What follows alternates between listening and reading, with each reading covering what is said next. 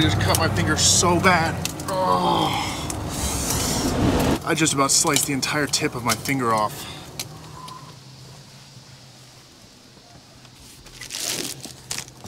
Looks like we got some snow on the ground, and it's a beautiful day out. Not a cloud in the sky. Good morning. So, yesterday I decided to leave my campsite at the Salton Sea and drive 2 hours away into the mountains of Southern California. And even though we're a couple hours away, you can actually technically still see the Salton Sea from the campsite that I'm at, and just wait till you see the view that we slept at last night. It's one of the best ones yet, I think. Also, if you're new here and this is your first video that you've ever watched, my name is Ryan. I live in the back of my van full time, and I have done so for the last 2 years, and I'm currently on an elongated road trip all the way from Key West, Florida up to Prudhoe Bay, Alaska. And currently, we're just outside of Julian, California, up in the mountains, making some coffee. Beautiful.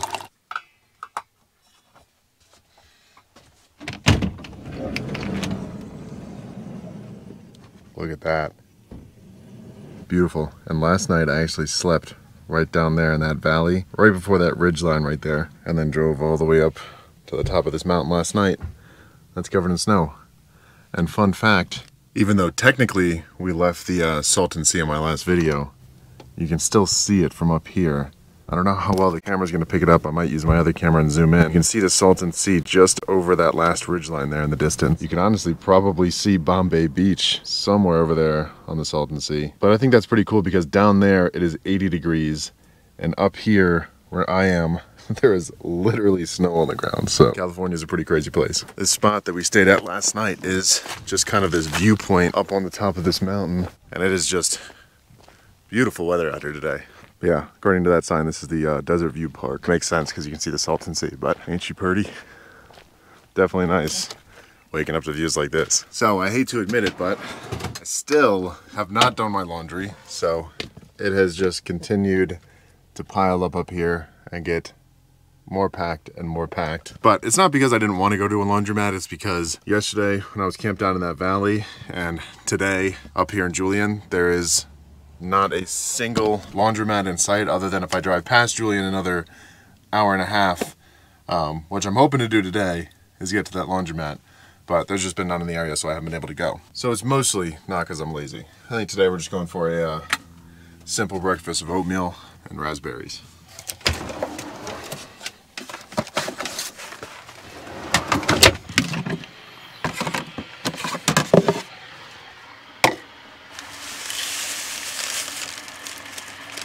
I tried to snowboard that I bought the other day in the back of the van, and it doesn't fit, so I'm gonna have to figure out a way to give this away or sell it or do something with it because it's taking up too much space in the van. So if anybody needs a snowboard, I think these are male bindings. I don't know, I mean, they fit my feet. I'm a size 12, and it's just like a general Roxy snowboard. Whoever wants it, send me a DM and I'll just ship it to you for free.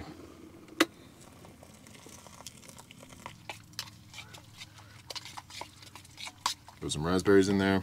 We'll call that our little mountain man berry breakfast on a mountain. So coming up and visiting small mountain towns like this is one of my favorite things to do, because a lot of the times there's a really neat little historic main street that you can go explore. And I know that Julian has one, and specifically this town of Julian is known for its apples and apple products. Specifically, their apple pies are supposed to be the best. So we are going to try one of those out today. Got to give the face a good wash first though.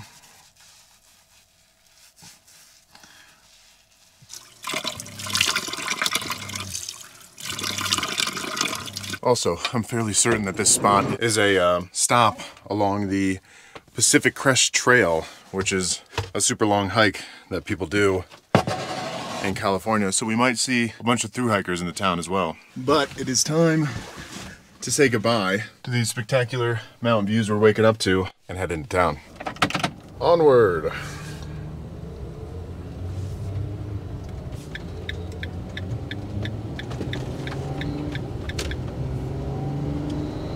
Made it. It was only like a 5-minute drive from where we stayed last night, and I'm guessing it's going to be pretty packed today because it is a Saturday, so that should be fun for finding parking. Never mind, there is a public parking lot right here that we're going to take.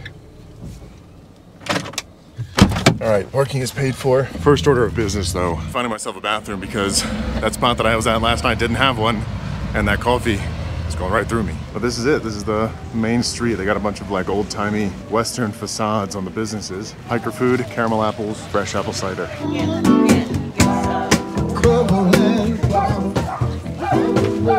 The only thing that sucks about being in small towns like this is there's no big box stores or gas stations or places where you can find an easily accessible public bathroom, so sometimes it takes a little bit more looking, but I just saw a sign saying that there should be some back behind this building over here, so there they are. There's a long line of people out there, so I gotta make this quick. Now that we got that done, let's go check out the town.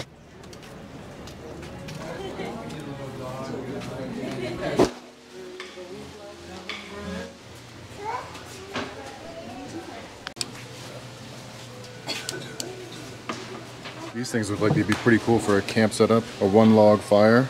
Maybe I get one of these. All right, we got our little fire log. Now it's time to try out some of this pie. Long lines. They look so good. All right, can I just get a slice of apple pie? Thank you very much.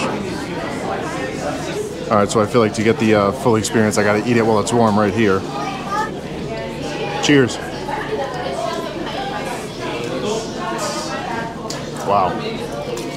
Really rich, but really good. I should have got the a la mode version with the ice cream scoop on top. I feel like that would have just topped it all off and made it perfect, but easily one of the best apple pies I've ever had, and this crusty top on it, so good. It's like a coffee cake topping.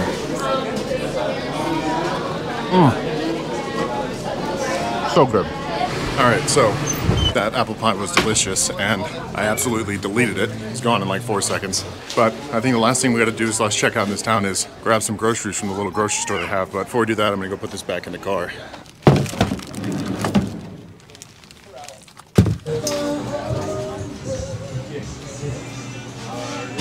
We're not gonna get much, just kind of the essentials. It's a pretty small grocery store.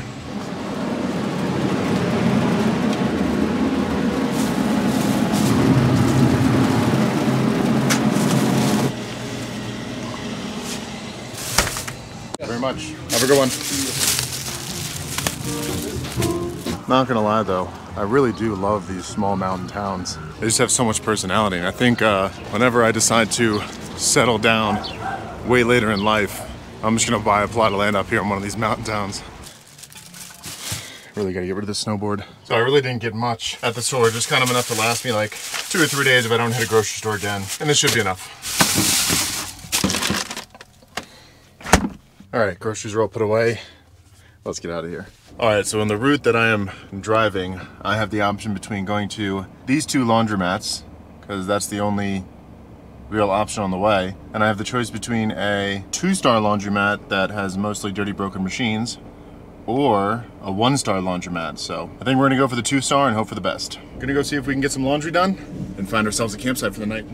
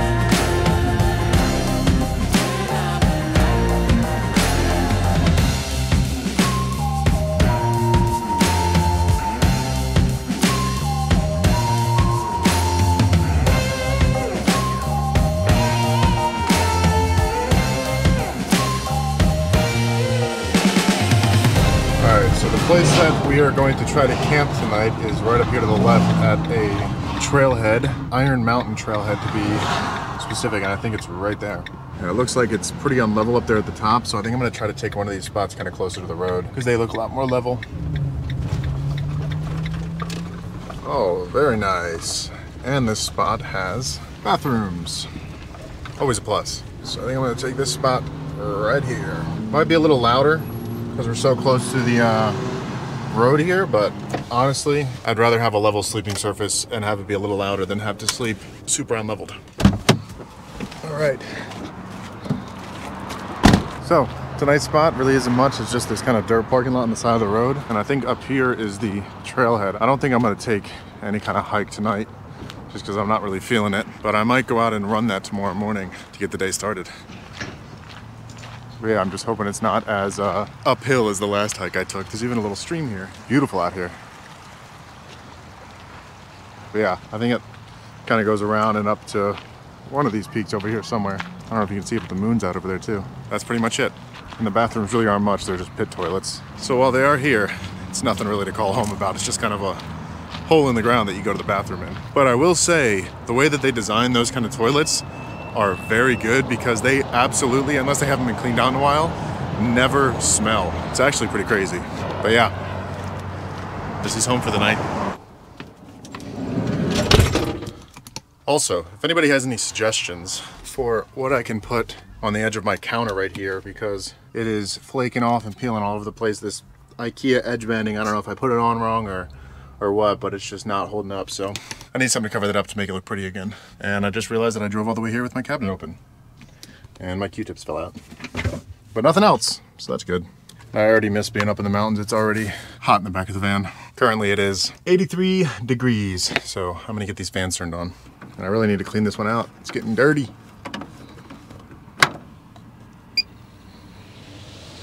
All right, so now that we got our campsite for the night, before we do anything else, I gotta fold all this. And I'm gonna do that in 2.5 seconds. All right, laundry is all done, put away. Now let's get to making some dinner. And technically, I guess I would classify this as stealth camping because it's not expressly allowed for you to sleep in your vehicle overnight in these parking lots, but it's not allowed. It's just a lot more free stealth camping than you would necessarily have in the city. So I'm actually gonna cook with my door open because there's a nice breeze coming in and it feels good. But just having those fans on actually decreased the temperature in the van by like 3 degrees over 10 minutes, so not too bad. So that store that I went to earlier didn't have any hamburger buns, but I've been really craving a burger, so I think tonight we're gonna make some Wagyu burgers on a tortilla, because that's all that I have.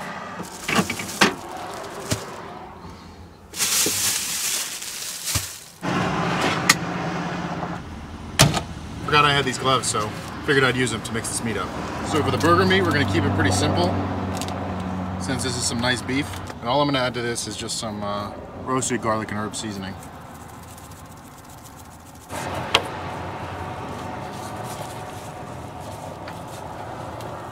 There we go.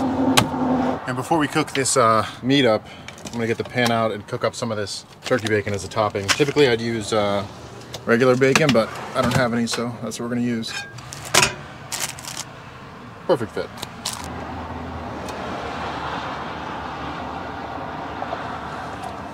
All right, so while we wait for those to cook, I'm gonna start prepping the rest of the ingredients.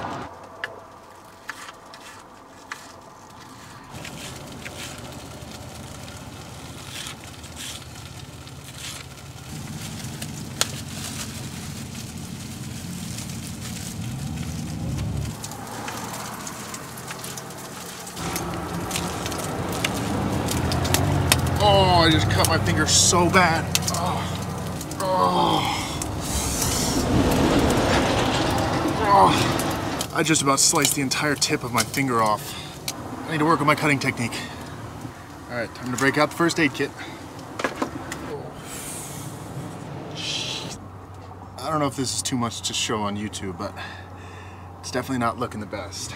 Honestly though, with how much I cook, it was only a matter of time before I cut myself because my cutting technique is really not the best. It does not feel good though. All right, I'm gonna take care of this for the next 10 minutes and I'll check back in with you when my thumb is healed. Alrighty, so as I was kind of tending to my thumb, wrapped it up in a bunch of gauze and just put a bunch of pressure on it. And once the bleeding finally stopped, I wiped it down with an antiseptic wipe and just put a crap ton of band-aids over it. So that was not the most fun. And I actually got extremely lightheaded for about 5 to 10 minutes, which I'm not sure why, because I'm not really squeamish around blood, so don't know what caused that, but got it all taken care of, at least somewhat. It still hurts like heck, but at least now we can continue cooking.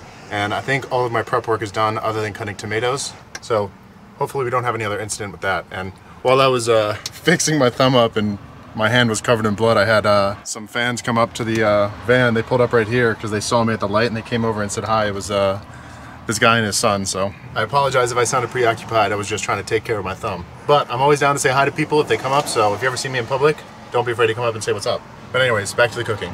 So while I was dealing with my thumb, the bacon finished cooking. It's a little bit overcooked, but that's not a problem.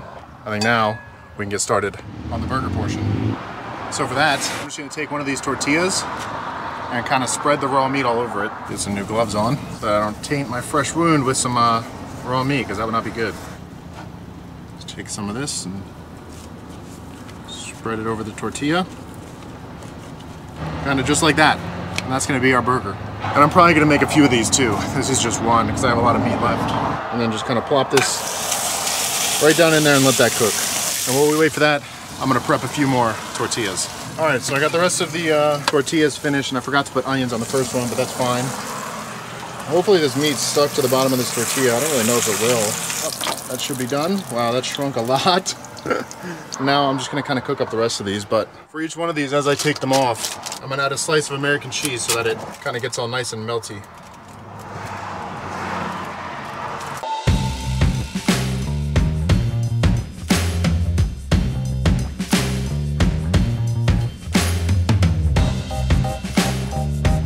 All right, so we have got all of the taco burgers cooked up and ready to go. And while I was cooking those up, I also chopped up some tomatoes and then chopped up the bacon as well. Didn't cut my thumb, so that's good. But now the final thing we have to do is make some burger sauce. And I'm just gonna kind of mix my favorite burger toppings together. So we got some mayonnaise, some ketchup, some garlic powder, onion powder, and I'm not measuring any of this, I'm just kind of pouring it in there. A little bit of paprika, and then some fresh garlic, and I think that should be it. Ideally, I'd probably add some pickle juice to this too, but I don't have any, so we can just mix that up. And now we can just build these like an assembly line. First, burger sauce, then some lettuce, tomatoes, and then turkey bacon. And that is pretty much it for burger taco quesadilla things. And I'm just gonna go ahead and close this door for now because it is kind of loud out there. But there we go. Don't they look delicious? I think they do. All right, so I just fold each one over like a little quesadilla. And also, I'm not really following a recipe here. I just kind of had these ingredients and I really wanted burgers, but I didn't want them on white bread because I feel like that just ruins it for some reason. I don't know why. I've had burgers on like white bread before and it just doesn't taste the same for some reason. In my mind at least, burger tacos sounded like they would be good, so I guess we'll find out. Got a nice little burger taco pile going here. First bite. Cheers. That is really good. And it's nice because it's almost like it's a smash burger because the patties are so thin, which is my favorite kind of burger, so works out perfectly. But look at that. Beautiful. Definitely worth losing the tip of my finger over. And actually super easy to make. Honestly, I think the only thing that can make this better is if I had a Diet Coke to go with it, but sadly I don't. All I have is some ice water with a little bit of Mio. And I missed the cup a little bit. Also, my hair looks crazy. I'm gonna pop a hat on. There we go. It is tough not having a thumb to like hold things though. I'm definitely not gonna be able to finish all of these though, so these will just be lunch and dinners for tomorrow or the next day. All right, I'm stuffed. Let's get these all packaged up and in the fridge. Surprised I was able to fit them all in one Ziploc bag. I thought I was gonna need two. And I really need to organize my fridge, but I'll do that later. And honestly, again, the van really isn't in too bad of a shape after cooking that whole meal. I just got a couple dishes I gotta do. Other than that, we're looking pretty good. But I think that's pretty much it for today. It's been a long day, so I'm probably just gonna hang out in the van for the rest of the night, maybe play some Xbox and get some work done. And I'm actually filming a video a day for the next 4 days, so my next 4 videos that come out are gonna be filmed day after day after day after day, because I'm flying home this Thursday for 3 or 4 days, so I wanna make sure I have enough videos to make sure they keep coming out. So tomorrow's video will pick up pretty much exactly where this one left off tomorrow morning. As always, truly appreciate you guys watching. If you haven't already, think about clicking that subscribe button. It really does help out the channel, and I will catch you guys on Tuesday in the morning.